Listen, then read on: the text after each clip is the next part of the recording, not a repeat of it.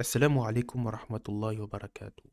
Alors aujourd'hui, on va parler rapidement sur un passage que j'ai observé sur une vidéo de la Karkari. Un individu qui fait un 666, et c'est pas une blague, il fait un 666 comme ça avec ses mains au niveau de son œil.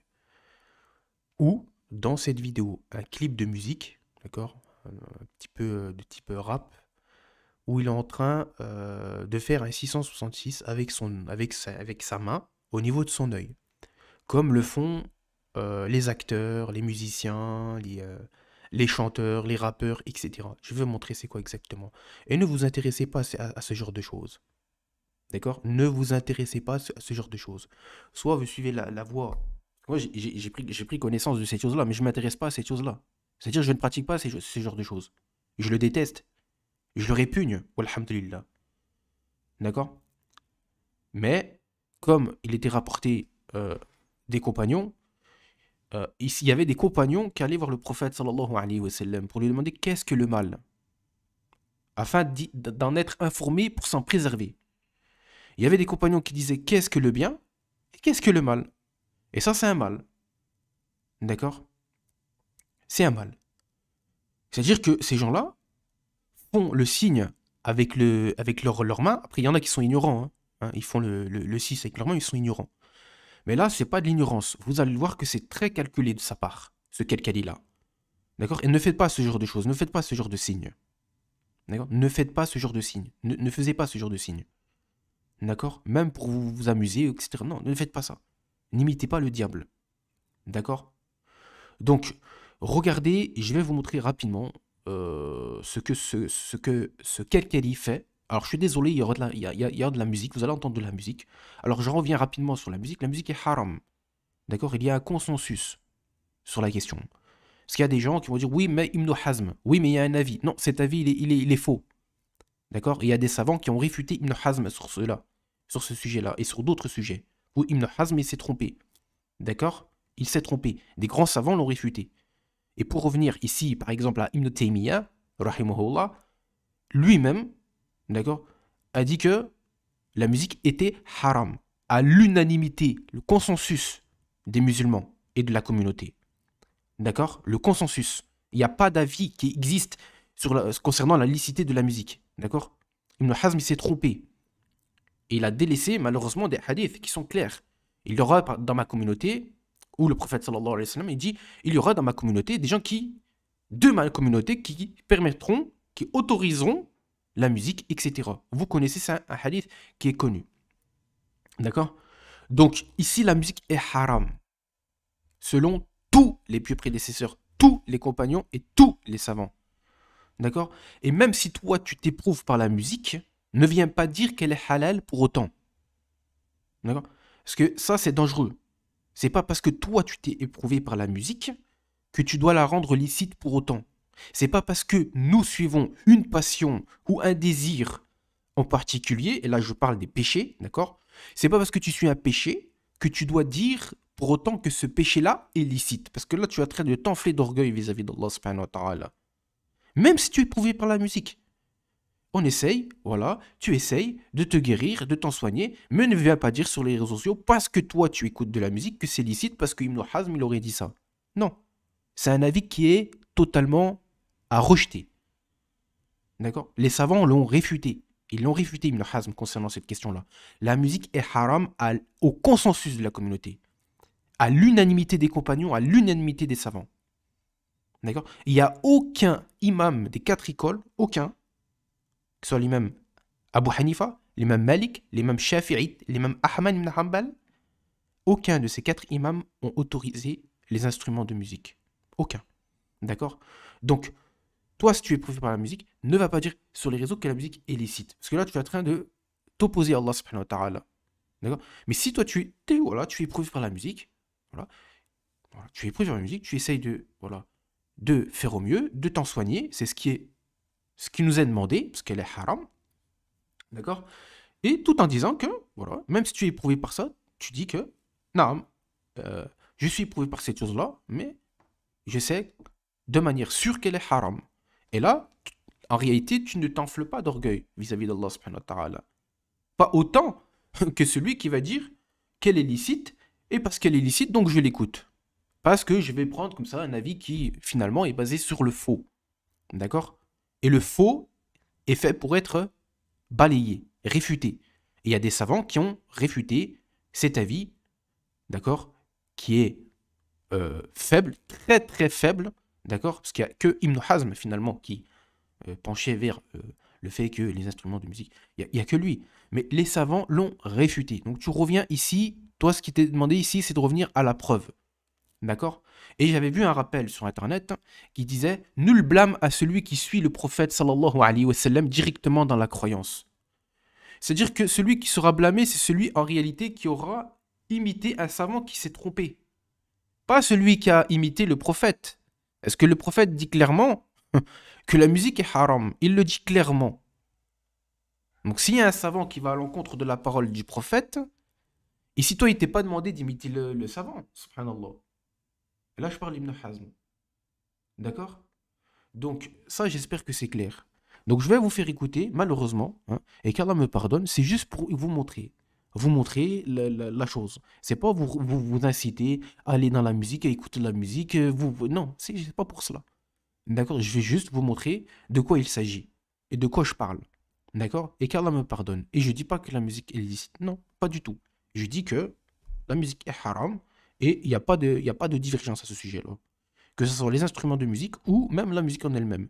Et d'ailleurs, même si on parle de Ibn Hazm n'aurait jamais ici autorisé, ne serait-ce que les musiques qui sont présentées aujourd'hui. D'accord? Et dans tous les cas, on délaisse ici ces propos. Parce que c'est le faux. D'accord? Le prophète sallallahu alayhi wa sallam, il a été très clair. Il a été très, très, très, très, très, très clair. D'accord? Et nul blâme ici à celui qui suit directement le prophète sallallahu alayhi wa sallam. Le blâme sera sur celui qui a imité un savant qui s'est trompé, subhanallah. Alors qu'il est mort pendant des siècles et des siècles et des siècles. Et qu'il a été réfuté en plus, ce savant en question. Donc, poursuivons, Inch'Allah, je vais vous faire écouter, qu'Allah me pardonne, d'accord? Donc, je voulais faire cette petite parenthèse. Alors, je vais vous montrer, et vous allez voir en fait que ce personnage-là, ici à droite, là, celui-là, attendez, pas lui, il fait un 666, d'accord? Mais pas un 666 au niveau de long du corps, les bras long du corps, non. Il fait un 666 au niveau de son œil, comme le font qui? Comme le font ces gens-là. Alors, je suis désolé de vous montrer ça, mais c'est juste pour dénoncer, d'accord? Et comme je vous l'ai dit tout à l'heure, moi, ça, c'est quelque chose que je déteste. Il y avait des compagnons qui interrogeaient le prophète, sallallahu alayhi wa sallam, qu'est-ce que le mal? Qu'est-ce que le bien? Et qu'est-ce que le mal? Afin de s'en préserver. Le connaître afin de s'en préserver. Et ça, c'est une chose que le musulman ne doit jamais faire, et ne doit pas faire, s'il ne veut pas s'attirer le shayatin sur lui. D'accord? Donc, moi, j'ai pris connaissance de ce signe-là, d'accord? Mais c'est pas pour autant que je l'aime ou que je le pratique. Au contraire, je le déteste, d'accord? Et j'en suis au courant maintenant, je sais que s'il y a des gens qui vont faire ça, ce signe-là, automatiquement, moi, je vais les assimiler au satanisme. Si je vois quelqu'un qui fait ça, alors peut-être qu'il y a des ignorants, je dis pas le contraire, mais eux, à mon avis, sont pas ignorants. Vous allez le voir, je vais vous montrer, là, quelqu'un. Si vous voyez quelqu'un faire ça, au niveau de son œil, bah, sachez bien que il a choisi le camp de Shaitan. Il a choisi le camp de Shaitan. Au lieu de suivre le camp des prophètes, il a choisi le camp de Shaitan. Moi, je vous montre ça, c'est pas pour vous attirer là-dedans, rien à voir. Au contraire, c'est pour vous prévenir que ces gens-là ont suivi le camp de Shaitan. Et si tu t'intéresses à ce genre de choses, tu vas certes vers l'égarement, vers l'apostasie. Parce que c'est eux qui apostasient en réalité. C'est ceux qui ont décidé d'aller vers le diable. De trahir Allah subhanahu wa ta'ala. Au lieu d'aller vers le camp des prophètes, parce que certains disent n'importe quoi hein, par rapport à l'apostasie. L'autre, elle va apostasie pour un péché, l'autre pour ceci, pour cela. Allah musta'an. Les gens, ils apostasient pas comme ça. Les gens apostasient parce qu'ils ont décidé d'aller vers le diable, parce qu'ils aiment le kufr. Ils aiment la mécréance dans leur cœur. Et Allah, il a vu ça. Ils aiment la mécréance. D'accord? Ils aiment le kufr. Ils veulent aller vers le diable. C'est eux qui apostasient. Les gens qui prétendent être musulmans, mais en réalité, dans leur cœur, ils ne croient même pas. au paradis et à l'enfer. Ils ne croient même pas. C'est eux qui apostasient. C'est pas celui qui va faire des péchés. D'accord? Après, il y a des annulatifs. Effectivement, il y a des annulatifs. Est-ce que, par exemple, une sœur qui délaisse son voile, ça va annuler son islam? Ça va annuler son islam? Non. Donc, les annulatifs sont connus. Ces gens-là, par exemple, ont commis un annulatif. C'est quoi le annulatif qu'ils ont fait? C'est le shirk. Ils ont adoré le diable. Ils ont suivi le diable. Ils ont vendu leur âme au diable. Ils ont commis la sorcellerie. Tout ça, ce sont des annulatifs de l'islam. Ça annule la foi, ça. D'accord? C'est des gens qui aiment la mécréance. C'est eux qui ont apostasié parmi eux. D'accord? Parmi les soi-disant musulmans. Donc, regardez, donc c'est quoi ce 666? C'est en fait l'espèce de main là, comme ça là, et qui fait, voilà, qui fait ça. D'accord? Vous voyez? Donc c'est ça. Et vous allez voir que le Karkari fait exactement ce signe. D'accord? Donc vous voyez là, avec Bieber, vous le voyez ici. D'accord? Donc je suis désolé de vous montrer, mais vous allez voir. Regardez, Usain Bolt également. Hein. Là aussi, encore, là aussi. Donc tout ça, c'est pas du hasard. Hein, d'accord? Celui qui va me dire c'est du hasard, je vais les rironner. Hein, d'accord? Donc là aussi, comme par hasard, enfin, comme par hasard, non, c'est pas comme par hasard, mais vous voyez que ici, c'est que des gens qui ont, soi-disant, entre parenthèses, réussi. D'accord? Réussi, c'est-à-dire dans ce bas monde. Mais est-ce qu'ils vont réussir dans l'au-delà? Au jour de la résurrection qui durera 50 000 ans? Juste le jour de la résurrection durera 50 000 ans. Juste ça déjà. Juste ça. Combien de temps est-ce qu'ils vont rester ces gens-là? Ils vont rester jusqu'au bout. Ceux qui ont suivi le diable, ils vont rester 50 000 ans au jour de la résurrection. Pour aller après, ensuite en enfer. Qui est éternel. Donc, ils ont réussi de quoi? Certains nous font rire. Oui, ils ont réussi. Ouais, mais les musulmans, ils réussissent pas. Ah bon? Ah bon? On verra si les musulmans ne réussissent pas. Bah, on verra. Tu prétends ça, toi. J'ai vu sur Internet, là. Les gens, oui, les musulmans, ils ont pas d'argent, ils réussissent pas. Il n'y a pas des grands parmi les grandes fonctions chez Google, qui travaillent chez Google et Microsoft. Il n'y a pas de musulmans qui travaillent chez Microsoft, etc. Ah, mais le musulman, il ment pas. Le musulman, il vend pas son âme au diable. Le musulman, il fraude pas. Qu'est-ce qu'ils ont fait, eux, pour avoir ce poste-là? Certains même, ils sont homosexuels. Qu'est-ce qu'ils ont fait pour le diable? Pour être là, là? C'est ça la question. C'est ça la question. Donc, regardez, donc c'est ça ce 666 là. Vous voyez? Donc là, on le voit là, on le voit là, on le voit partout. D'accord? Dans tous les clips de musique. Et il y a certains même Secret Story, vous voyez là, l'œil aussi. Hein. Là, regardez, même certains acteurs, hein, comme Denzel Washington, euh, même certains sportifs, d'accord? Il y avait le golfeur, là, Christy Wood, là, je sais pas quoi, là. Non, c'était pas lui, c'était un autre, Tiger Woods, un truc comme ça. Donc ce 666 avec la main, là, comme ça, là, bah ça, c'est des gens qui nous indiquent qu'ils ont choisi le camp de Satan. D'accord? Donc, ne les fréquentez pas, ne les mariez pas, euh, etc., etc. D'accord? Désolé de vous montrer la aura des femmes, etc. Mais c'était pour vous, voilà, vous montrer rapidement et ne vous intéressez pas à ce genre de choses. Donc, vous voyez, hein, voilà. Voilà, tout content. Donc, je sais pas pourquoi il y a une gamine là, Skina. Bon, après, il y en a qui savent pas. Après, c'est les adultes, hein. C'est les adultes qui, malheureusement, éduquent leurs enfants comme ça. D'accord? Qui leur inculquent ça, le satanisme. D'accord? Mais ils rendront des comptes. C'est-à-dire que ces adultes-là, ces parents-là, hein, qui souhaitent tirer leurs enfants dans le satanisme. D'accord? Et Allah guide qui il veut. S'il veut, cet enfant-là, il peut revenir vers Allah subhanahu wa ta'ala. Par contre, le parent qui a égaré ses enfants, lui, par contre, j'aimerais pas être à sa place. Voilà. Donc, vous, Inch'Allah ta'ala, regardez s'il vous plaît, barakallahu fikoum. On met un petit peu de son, je suis désolé pour la musique, mais au moins, vous allez être, au moins, vous allez voir qu'il fait le 666 au niveau de son œil. Donc, ça veut dire quoi, tu fais le 666? Parce que je sais qu'en fait, ces gens-là, en fait, leur shir, Fawzi al-Karkari, non, c'est pas un shir, c'est Fawzi al-Karkari, n'employez pas le terme shir. Fawzi al-Karkari, c'est un sorcier. D'accord? C'est un sorcier. Et pour être sorcier, et ne vous intéressez jamais à cela, d'accord? Parce que sinon, ça annule votre islam, la colère d'Allah subhanahu wa ta'ala sur vous, d'accord? Et je vous l'ai déjà dit, le jour de la résurrection va durer 50 000 ans. D'accord? Et celui qui quitte l'islam, il va rentrer pour l'éternité en enfer. Il va rentrer pour l'éternité en enfer. Sans jamais y sortir. D'accord? Sans jamais y sortir, subhanallah. Donc faites attention, ne vous intéressez pas à ça. Le sorcier est obligé de vendre son âme au diable. Et le prophète, sallallahu alayhi wa sallam, s'est rapporté dans un recueil rapporté par un Nasa'i. Celui qui commet la sorcellerie, celui qui devient un sorcier, qui commet la sorcellerie, devient certes polythéiste. C'est-à-dire qu'il devient polythéiste. Et ça, c'est le prophète qui l'a dit, sallallahu alayhi wa sallam. Donc à partir du moment où tu commets la sorcellerie, où tu es sorcier, d'accord, que tu es dans cela, tu deviens directement polythéiste. C'est-à-dire tout ton islam, il s'annule. Tout ton islam s'annule, en fait.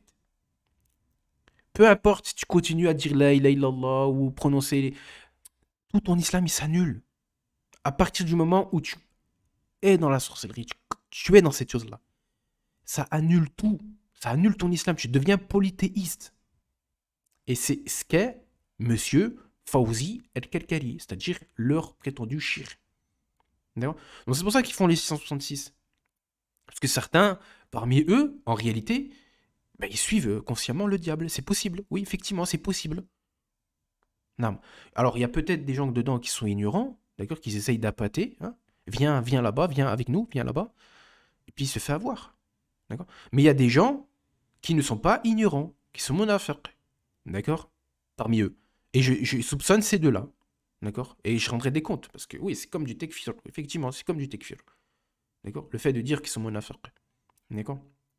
Mais, Allahu a'lam. Allahu a'lam. En tout cas, ce qui est sûr et ce qui est certain, c'est que leur shir est un sorcier. Voilà. Sur lui, par contre, je ne lève pas cela. D'accord? Pour moi, c'est un sorcier. Il n'est pas musulman. Leur shir n'est pas musulman. Il n'est pas musulman. D'accord? Donc, eux, Allahu a'lam, je remets ça ici, Allah subhanahu wa ta'ala. Par contre, ce qui est sûr, c'est que parmi eux, il y a des gens qui ne sont pas ignorants. Qui ne sont pas ignorants, d'accord? Et qui sont, au mieux, des grands pervers, les plus grands innovateurs de cette terre. Et wallah, j'exagère pas. D'accord? Plus que les Khawarij. Plus que eux. Encore. Plus que eux. Non. Donc, si on prend l'avis que les Khawarij ne sont pas musulmans, parce qu'il y a encore une divergence à ce sujet. Bon, en tout cas, voilà. Vous allez le voir qu'il fait à 666. D'accord? Mais ça, c'est pour normalement dire que tu appartiens à... Quand tu fais ce genre de ce signe-là, c'est pour dire que tu appartiens à ces gens-là. Que tu es avec eux, en fait. Et ces gens-là, c'est prouvé que, voilà, ils ne sont pas musulmans. D'accord? Ils ne sont pas musulmans. Regardez. C'est pas des musulmans, ça. Regardez. Ils sont pas musulmans. Oh, qu'est-ce qu'il fait là, lui? Le pape. Bon, voilà, hein. De toute façon, vous connaissez la réalité des choses, hein, les frères hein, et les sœurs. Hein. Donc, regardez, vous savez où je l'ai vu, ce mec-là aussi. Je l'ai vu dans une autre vidéo où il prétend qu'il a vu l'enfer et ses gens. Regardez, écoutez rapidement. Quelques dates, de l'huile d'olive, du lait. Donc voilà. Et le premier jour, je faisais du dhikr Allah. Et Allah subhanahu wa ta'ala il nous dévoile le shaitan surtout. La création, beaucoup de choses. Et j'ai vu par exemple l'enfer. Oui. Donc, en fait, vous voyez juste dans sa gestuelle, dans sa manière de parler qu'il ment. Juste ça. Où les gens criaient. Meet Imai, the world's leading influencer platform. Set your goals and reach them with. Était mal, était dans une douleur extrême, vraiment en état de détresse. On ressent vraiment les choses, c'est quelque chose d'exceptionnel. Et bon, bien sûr, c'est fort. Ouais, c'est fort. Du coup, avec j'ai ceinture, c'est fort. Avec les gens qui étaient dedans, etc. J'ai vu aussi, avec ceinture, ça va fort, très fort. L'inverse, le paradis, avec les gens dans la béatitude, de la lumière, de la beauté. Oui. C'était les deux extrêmes, on va dire. Et sur ce sujet-là, j'ai trouvé un hadith par la suite de ma Il cherche bien ses mots quand même. Hein. Hein. Donc vous voyez que tout ça, en fait, c'est de l'acting. Il n'a rien vu du tout. D'accord? Il n'a vu ni l'enfer, ni le paradis. C'est faux. D'accord? Et les croyants ne se basent pas sur ce genre de choses-là pour en faire leur croyance. D'accord? Donc nous, on suit les textes. Celui qui a vu l'enfer et le paradis, c'est le prophète sallallahu alayhi wa sallam. D'accord? Comme il évoquait dans la sunna. Maintenant, quelqu'un qui va dire ouais, j'ai vu ça, j'ai vu ça, j'ai vu ça, j'ai vu ça, j'ai vu ça, j'ai vu ça. Ben, sachez que celui-là, wallahi, celui-là, c'est un soufi égaré. Et je jure par Allah subhanahu wa ta'ala, tous ces gens-là qui vont vous raconter des histoires comme ça, là, wallahi, la plupart, à 99,9% des cas, sont des gens, wallahi, qui sont dans l'égarement. Et c'est le diable qui les trompe. C'est le diable qui les trompe. Wallahi, c'est le diable qui leur apparaît sous diverses formes et qui... Parce que je connais hein, ces choses-là dont il parle, là, le voyage astral, etc. Tout ça, c'est de la sorcellerie. Hein. Tout ça, c'est de la sorcellerie, les frères et les sœurs. Ils invitent à ça, ces gens-là. Ils invitent à ça. C'est de la sorcellerie, c'est du sihr. D'accord? Ils sont dans ça. Ils se font tromper par les diables, par les sayatines, ces gens-là. D'accord? Ou peut-être, mais ils sont volontairement là-dedans. Dans les deux cas. Soit ils se font tromper, soit ils sont volontairement dedans. D'accord? Et c'est le diable qui les trompe.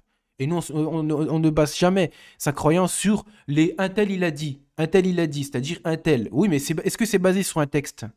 Est-ce que le texte, il dit ça? Qu'on a le droit de prendre de quelqu'un qui dit qu'il a vu le paradis et l'enfer.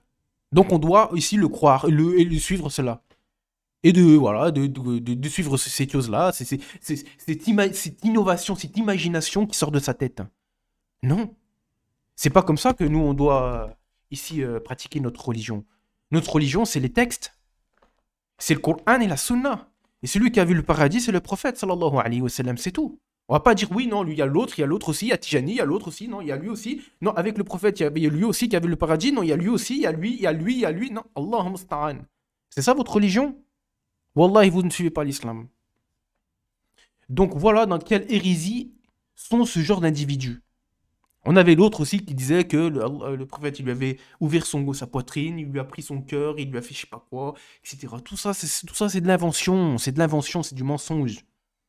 D'accord? C'est leur seule manière En fait, ça, c'est une manière pour eux d'attirer les gens vers leur secte. D'accord? Mais ça, en fait, ça n'attire que les faibles d'esprit comme eux. D'accord? Parce que personne n'y croit à vos inventions.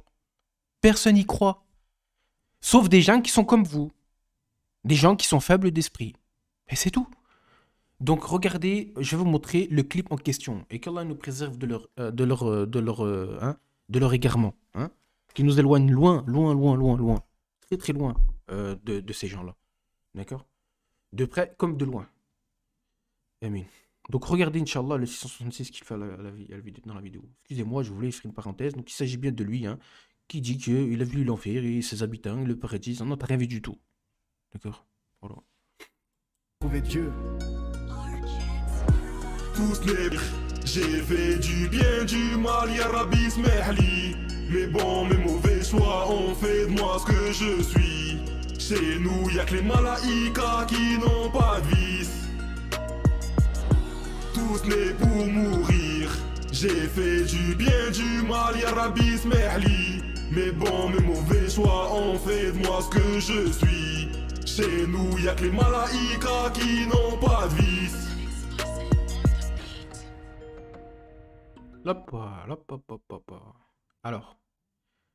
Alors, je vous ai dit ou je ne les ai pas dit? Alors, pourquoi il fait ça? Wallahi, c'est pas un hasard. Il fait pas ça comme ça, comme ça. Non. Et on va le prouver que, déjà c'est quoi ces couleurs? Parce que ça ressemble à la Gay Pride, hein, c'est ce genre de couleurs. En plus, ils attribuent ces couleurs-là à Omar ibn al-Khattab, comme par hasard. Hein? Pourquoi? Parce que je sais que les chiites n'aiment pas Omar. Mais vous avez des tendances chiites. Et ça, je le sais. Et d'ailleurs, sur votre site, il y a plein de croyances qui émanent des chiites. Lequel site? Karkaria.fr. D'accord? comme le tawassul par Adem, le prophète, c'est la première des créatures, créé de lumière, etc., etc. Tout ça, c'est des croyances qui émanent des chiites. D'accord? Et ça a été réfuté par les savants, comme le Cheikh Ibn par exemple, le Cheikh Al-Albani par exemple. D'accord? Tout ça, c'est sur votre site, on le montrera aux gens. Et on va prouver que ces croyances-là que vous avez mises sur votre site émanent des chiites. D'accord? Et on sait que les chiites, ils n'aiment pas les compagnons. Bon, vous ne disiez pas ouvertement que vous n'aimez pas les compagnons, mais ça, c'est une manière d'attaquer Omar. Vous attribuez ce vêtement, d'accord, issu de la Gay Pride, vous l'attribuez ici à Omar. Comme si Omar portait ce genre de choses. Et je vais vous prouver encore une fois aussi que les couleurs, là, comme ça, là, vous voyez, toutes les couleurs, là, c'est aussi, il y a un lien aussi avec la sorcellerie. D'accord? Ceux qui font les vaudous en Afrique, c'est eux-mêmes qui le disent. Ils disent que mettre des couleurs comme ça, c'est aussi lié à la sorcellerie. D'accord? Et mettre les trucs à l'envers, etc. Ça, c'est leur délire. D'accord? Ça, c'est leur délire, ils sont dans ça. Donc, vous voyez, ici, avec son doigt, il fait un 666. Regardez, regardez. Pourtant, regardez, attendez. Je vais vous montrer. Soit on fait de moi ce que je suis. Soit ils font ça, soit ils font la pyramide. D'accord? Avec leurs mains, là, comme ça, là, ils font la pyramide et ils le mettent là, au niveau de leur œil. D'accord? On voit ça chez l'autre aussi, là, Alizé, les trucs là. Même chez les chanteurs français, hein, d'accord? Ils font ça. D'accord? Et les chanteurs ou les acteurs, hein, certains acteurs français. Ben, là, vous voyez que, voilà, Karkari, comme par hasard, il fait exactement ce que fait ici ces gens-là. Il fait exactement la même chose. Il fait exactement la même chose, subhanallah. Regardez, il fait la même chose. Il fait la même chose. Regardez. Je suis désolé pour la... Voilà. Regardez. Il fait la même chose. Vous voyez là? Quand j'ai vu ça, j'ai dit, oh là, mais en fait, vous vous dévoilez tout seul là. Vous êtes en train de nous montrer votre appartenance. Vous êtes pas dans l'islam. Vous n'êtes pas dans l'islam. Vous n'êtes pas dans l'islam. Vous n'êtes pas avec l'islam. Vous n'êtes pas avec Allah subhanahu wa ta'ala et le messager sallallahu alayhi wa sallam. La Karkarienne n'est pas avec Allah subhanahu wa ta'ala, n'est pas avec le messager d'Allah sallallahu alayhi wa sallam. Et je rendrai des comptes par rapport à ça. Mais j'assumerai. Il n'y a pas de problème. Je prends le risque. Est-ce que vous croyez que je vais dire comme ça sur tout le monde? Non. Là, je vise vraiment un cas précis. Un cas précis, la secte Karkari. Les gens qu'il y a dedans, c'est des gens qui ne sont pas musulmans. Il y a des gens qui sont ignorants, il y a des gens qui ne sont pas musulmans, ils sont hypocrites. Comme Allah en parle dans le Coran. Il y a des hypocrites, les frères. Oui, il y a des innovateurs qui sont encore musulmans. Est-ce que je nie le contraire? Est-ce que je suis en train de faire le tekfir comme ça de tout innovateur? Non. Il y a des innovateurs, Allah subhanahu wa ta'ala a préservé leur foi. Oui. Oui. Il y a des innovateurs qui sont moins dangereux que d'autres. Oui.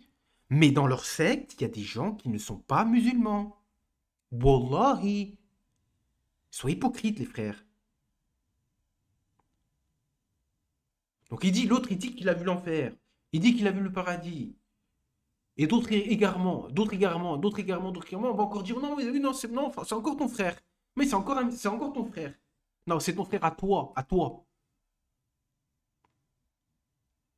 C'est tout. Ah, takfiri. Non, je ne suis pas un takfiri. Non. Je sais faire la part des choses. Il y a innovateurs, il y a des gens qui sont innovateurs, qui sont moins dangereux, il y a des innovateurs qui sont plus dangereux. Je ne dis pas qu'ils ne sont pas musulmans pour autant, même si c'est des innovateurs qui sont vraiment très dangereux. Par exemple, j'ai parlé de salafis, etc. Est-ce que j'ai dit qu'ils n'étaient pas musulmans? Je dis qu'ils sont musulmans. Les Abdelhaï, par exemple, est-ce que j'ai dit qu'il n'était pas musulman? Je dis qu'il est musulman. Oui, c'est un innovateur, mais il est musulman. Par contre, dans la secte de la Karkaria, il y a des disciples qui ne sont pas musulmans. Et Fawzi al-Karkari n'est pas musulman. C'est un sorcier, j'ai des preuves. Où ils font des carrés magiques. Ils font de la sorcellerie dans leur petit livre là, avec la tête du shir dessus là. D'accord? Donc, quand il y a de la mécréance qui est claire, quand on va encore dire, ouais, mais tu as un Coran, tu as un takfiri. Frérot, fais attention à la voix des mourjiya aussi. Le fait de ne pas voir de la mécréance comme étant de la mécréance. Claire et apparente. Et en plus, cette personne-là n'est pas dans le djihad. Elle n'est pas dans l'ignorance. Et tu vas dire non, encore, tu es takfiri. Mais c'est la mécréance claire ici, là. Il n'est pas dans l'ignorance. Il n'est pas dans l'ignorance. C'est comme celui qui dirait que ici, le voile n'est pas une obligation. Pourtant, il connaît l'obligation. Il sait que c'est obligatoire. Mais il nie son caractère obligatoire. Est-ce qu'encore on va encore dire, oui, non, ça reste quand même un musulman. Fais attention, ça c'est la voie des mourjias. S'il n'est pas dans le djahal, il n'est pas dans l'ignorance, il sait pertinemment que le voile est une obligation et qui persiste, il fait l'orgueil, il dit que non, naam, c'est pas une obligation, nous le jugeons mécréant. Il peut revenir de sa mécréance. D'accord? Parce que c'est apparent, c'est apparent, c'est apparent. Mécréance qui est apparente, Cherobé, il en a parlé de cela. Quand c'est apparent qu'il n'est pas dans l'ignorance, c'est vraiment de la mécréance. C'est pertinemment que c'est de la mécréance. Si tu le sais, d'accord? Parce qu'il faut le savoir d'abord. Tu le sais que cette personne n'est pas dans l'ignorance, non, voile, il n'y a pas de voile. Ça n'existe pas, c'est pas obligatoire. Donc jugeons mécréant. Parce qu'il a mécru au Coran. Il a mécru, c'est ça la mécréance, c'est quelqu'un qui mécroit. Il a mécru, il peut revenir de cela, d'accord? Donc il y a dans leur secte là, des gens qui ont mécru. D'accord? Et qui se cachent dans l'islam. Comme le font les quoi? Les chiites. Les chiites. Un chiite, il va dire, Omar, il est en enfer pour l'éternité. Le Coran, c'est pas un vrai Coran. Il dit ça, et il sait pertinemment qu'il n'est pas dans le djihad. Est-ce qu'on va dire encore il est musulman? Si tu dis qu'il est musulman encore malgré ce qu'il dit, et qu'il n'est pas dans le djihad, tu as certes suivi la voie des mourjias. Parce qu'on parle beaucoup des khawarij. Effectivement, il y a les khawarij, on sait qu'ils sont égarés. Mais certains ont oublié la voie des mourjias. Le fait de voir la mécréance nulle part. L'autre, il fait la sorcellerie, bon, c'est pas un mécréant. L'autre, il nie l'obligation du voile en toute connaissance de cause, non, c'est pas un mécréant. Attention, ça c'est la voie des mourjias, ça. Les savants en ont parlé aussi de cela. Faut pas l'oublier, cette voie-là. D'accord? Il y a l'opposé, la voie des khawarij, la voie des mourjias. D'accord? Donc, ici, là, regardez, je vais vous montrer, Inch'Allah ta'ala, ce 636 qu'il fait. Est-ce qu'il le fait de manière hasardeuse? Non, il le fait de manière consciente. Il le fait de manière consciente. D'accord? Regardez. Donc là, il veut imiter je sais pas qui, là. Donc là, il imite Jay-Z et les autres, là. Hein? Allez, hop là. Je sais pas pourquoi il tape sur sa poitrine comme ça, comme s'il voulait montrer son appartenance. Regardez, regardez les frères, regardez, tac. Il le fait une fois, 2 fois et 3 fois. Et l'autre aussi, il le fait, j'avais pas vu. Attends. Ah si, il le fait l'autre aussi. Regardez, j'avais pas vu. Il le fait, mais il cache un peu. Regardez, regardez. Je vous montre tout. Il le fait, le 666. Vous voyez? Donc, quand il ferme un œil, là, hop. Et il le met dans sa poitrine. Regardez, regardez. Tout ça, c'est subliminal, les frères. Il le met dans sa poitrine. Comme pour montrer l'appartenance au diable. Et Allah, il est le plus savant. Et moi, c'est ce que je vois. Vous voyez, moi je vois ça. Vous me montrez ça. Vous me montrez que vous imitez eux qui sont en train de montrer leur appartenance. Parce que c'est comme une signature, ça. Ils sont en train de montrer leur appartenance au diable. Vous êtes en train de me montrer ça. Moi, je juge à l'apparence. Vous êtes en train de me montrer que vous appartenez au diable. Vous êtes en train de me montrer ça. Donc moi, je juge aux apparences. Vous êtes en train de me montrer ça, subhanallah. Et la seule chose qui peut vous sauver, c'est le fait que vous êtes dans l'ignorance. Si vous vraiment, vous êtes dans l'ignorance. Parce qu'il y a ceux qui accordent des excuses d'ignorance à tous les habitants de la Terre. Hein. L'autre, Ismaïl Mounir, c'est un ignorant. C'est ignorant, c'est tous des ignorants. Hein. L'excuse de l'ignorance pour tout le monde. Alors que Cheikh Fawzan, il avait parlé de cela. Même quelqu'un qui te traite de wahhabite, Cheikh Fawzan, vous savez ce qu'il a dit? Il dit quelqu'un qui te traite de wahhabite, l'excuse de l'ignorance sur lui ne s'applique pas. Parce que c'est la preuve qu'il a reçue. La preuve, subhanallah.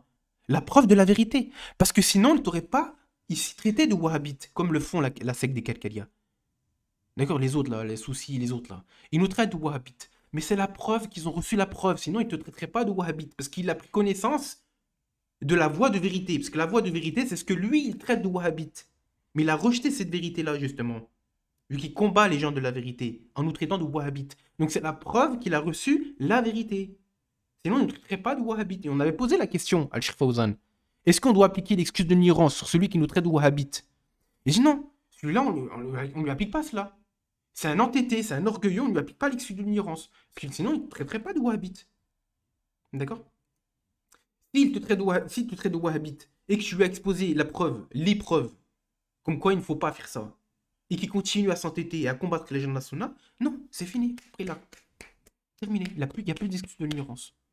Tu lui as exposé les preuves, une fois, deux fois, trois fois, d'accord? Tu as eu une certaine patience envers lui, tu vois que les années se sont écoulées, certaines années se sont écoulées, il n'est pas revenu vers le haqq, il continue à nous traiter de matralistes et de wahhabites, etc. Il n'y a plus d'excuse de l'ignorance. Au mieux, il est un innovateur. Mais ici, il n'y a pas à dire non, peut-être qu'il ne sait pas, peut-être qu'il n'est pas innovateur parce qu'il ignore. Non. Non, non. D'accord? Donc là, j'espère que c'est clair. Et ces gens-là ne sont pas ignorants. Quand il fait ça, là, regardez, je vais vous remontrer, hein, je vous remonte bien correctement. Ça, c'est pas de l'ignorance. Il sait très bien d'où ça vient. Si moi, je sais d'où ça vient, lui, il doit savoir d'où ça vient. Surtout lorsqu'on sait que leur shir est un sorcier. Mais certains parmi eux, parce que ça, c'est les grosses têtes, ça. Parce que lui, ça fait un moment qu'il est dans sa secte-là. Je vous ai montré une vidéo, regardez. Elle date de 8 ans. Il s'agit de la même personne, Florian. Est-ce qu'il est ignorant que son chéri suit la sorcellerie? Pas sûr, hein. Je suis pas sûr du tout, hein. D'accord? Et le Bilal aussi, hein. Le Bilal aussi, hein. D'accord? Mais je crois que lui, ça fait plus longtemps qu'il est dans sa secte, lui. Ça fait plus longtemps qu'il y est. L'autre, comment il s'appelle? Adrien. D'accord? Parce que je connais rapidement leur nom, parce que j'ai vu quelques vidéos de deux. Hein? Donc, eux, à mon avis, ils ne sont pas ignorants. Ils ne sont pas ignorants que leur shir suit la sorcellerie. La sorcier. Donc, vous le voyez ici, hein, je vous remontre. Hein. Désolé pour la musique. Hein. Voilà. Le 666. Voilà. Vous voyez là? Après, regardez ce qu'il fait. Hein? Attendez. Le pire, c'est qu'il le fait 3 fois. Hein. Allez. Il fait une fois là, 2 et 3. Voilà. Donc, 1, 2 et 3. Donc 6, 6, 6. Et lui, il le fait aussi pareil et il le met dans sa poitrine. Comme si, en voulant dire, on est avec toi. Oui, avec qui? Avec le diable. On est avec toi. Vous voyez, il tape là, comme ça, pour dire qu'ils sont avec eux, avec lui. Allahu Akbar, Allahu Musta'an. La hawla wa la quwwata illa billah. Pourtant, Allah subhanahu wa ta'ala, il dit quoi dans le Coran? Toi et tous ceux qui t'ont suivi, qui te suivront, iront en enfer. C'est-à-dire Iblis, Satan, Satan. D'accord? Pourtant, lui, il prétend avoir vu l'enfer, il l'a dit. Ouais. Donc tu fais un 666, donc tu crois pas alors? Ou alors, Vous voyez, en fait, Allah subhanahu wa ta'ala, vraiment qu'Allah nous préserve de ça.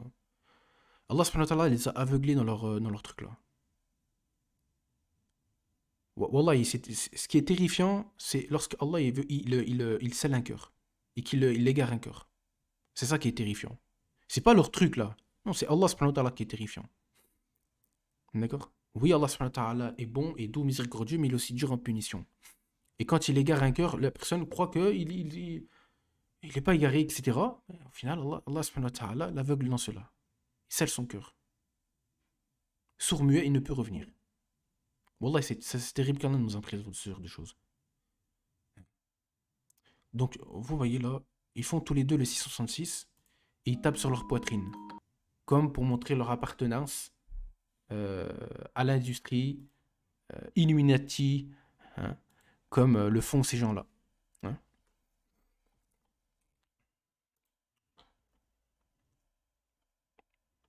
Mais ils vont nier ça. Hein, ils vont nier ça. Ils vont dire non, ça n'existe pas. Ça, j'avais vu ça, les soufis. Hein. Ils disent ça. Ils disent non, ça n'existe pas. Ça n'existe pas. La sorcellerie, ça n'existe pas. Le diable n'existe pas. Ok, d'accord. Mais on sait pourquoi vous dites ça. D'accord. On sait très très bien.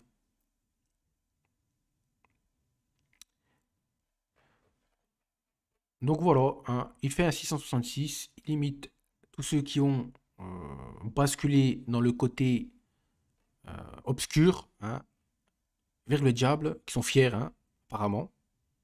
Bah, on verra bien, jour de la résurrection. Est-ce que vous vous dites qu'on n'a qu'une vie? Moi, j'ai dit on a 2 vies.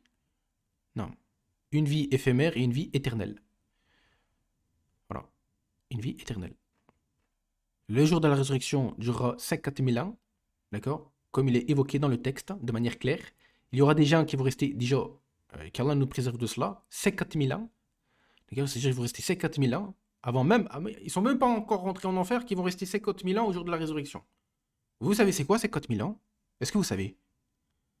La ilaha illallah. La ilaha illallah. Et ces gens pensent qu'ils ont réussi. Non, vous n'avez rien réussi du tout. Rien. Juste le fait de rester 1000 ans dans une prison, c'est horrible. Juste 1000 ans. La résurrection va durer 50 000 ans. Et en plus, le jour de la résurrection, nous a évoqué que les gens, le soleil, il va tellement être proche, comme il évoquait par les textes, parce que ce qui va nous protéger, nous les croyants, on va enlever cette double là. Excusez-moi. Hein. Bon, ça aussi, hein, c'est pas mieux. Hein. Le soleil sera très très proche. Nous sommes 70 fois plus proche que la normale. Il sera vraiment très très proche. Et le soleil va ici, ça va châtier ici les mécréants. D'accord? Ils vont baigner dans leur sueur. Ils vont baigner dans leur sueur. Juste ça, juste le jour de la résurrection est un châtiment pour les mécréants. Juste ça. Ils sont même pas encore entrés en enfer que le jour de la résurrection sera un châtiment pour eux. Dont la durée totale est de 50 000 ans. Juste ça déjà. Juste ça. 50 000 ans, subhanallah. Nous, on reste de 2 ans en prison, on n'est pas bien. Et en prison, maintenant, vous voyez, hein, les nouvelles prisons, il y a... le mec, il a tout. Hein. Il a Wi-Fi, Internet, petit repas, petit plateau, lit de place, petite console. Le mec, il a tout maintenant. Le jour de la résurrection, ça va être quoi? 50 000 ans, les frères. Ce qu'ils disent, parce que je voulais parler de cela en cette fin de vidéo. Ce qu'ils disent, ils ont réussi, etc. Vous avez rien réussi du tout. Wallahi. Je jure par Allah, subhanahu wa ta'ala, vous avez rien réussi du tout. Et je sais pas ce que votre shir vous donne exactement, parce que j'avais entendu des choses comme quoi votre shir, il vous paye le pèlerinage, il vous paye certaines choses, il vous paye le fait de manger, etc. En gros, ils mangent gratuit. D'accord? Si tu rejoins leur truc là. Tout ça pour, au final, pour payer fois je ne sais combien, pour payer une éternité finalement. Et wallah, vraiment, c'est pas ce que je leur souhaite, mais je suis obligé de parler, je suis obligé d'appliquer cette grande dureté envers eux. Wallah, elle est nécessaire. Parce que si j'ai un comportement complaisant envers ces gens-là, c'est pas bon. C'est pas bon aussi pour les musulmans. Parce qu'ils vont se mettre à les suivre après, à aller vers l'égarement. Et ça qu'il y en a, ils n'ont pas compris encore. Que la dureté est sage parfois. Elle est nécessaire, elle est obligatoire même, envers ce type de situation, envers ce type d'individu qui appelle ouvertement au shirk, à la sorcellerie, aux annulatifs de l'islam. Mais certains ne veulent pas voir cela comme étant un acte de bonté envers eux que j'essaye de leur transmettre, afin qu'ils évitent de suivre l'égarement. Non, ils s'arrêtent directement au ton de la voix, ou à certains mots, ou à la forme, etc.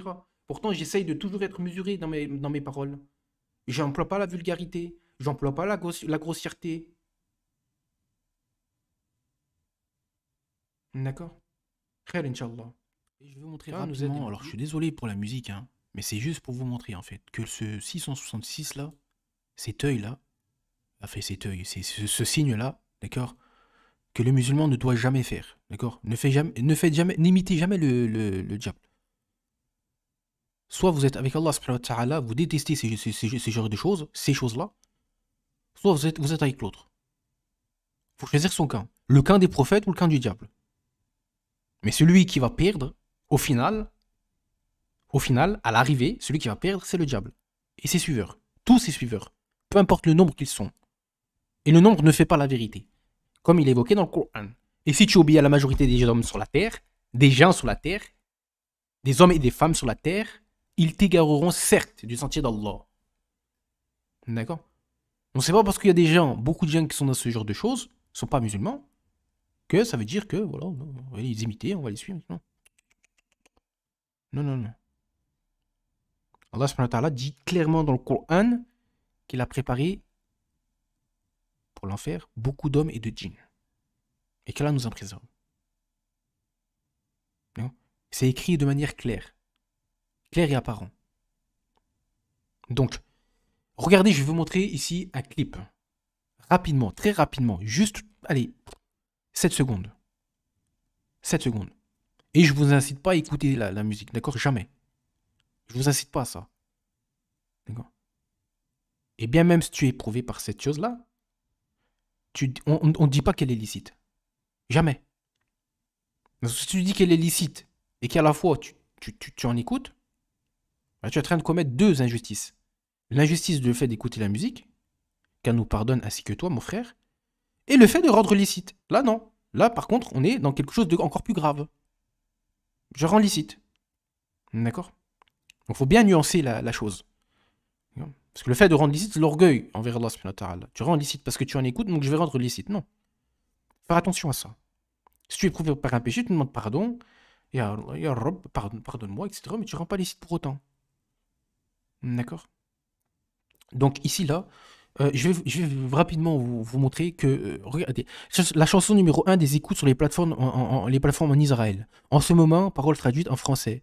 C'est du rap de rue, donc Israël, elle est sortie dans c'est l'âge du pogrom du 7 octobre. Regardez ce qu'il fait avec ses mains. Regardez ce qu'il fait avec ses mains.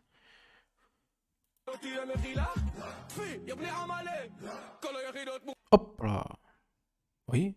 Regardez. Je vous montre correctement. Il fait un 6 au niveau de son œil, comme font les autres. Vous voyez?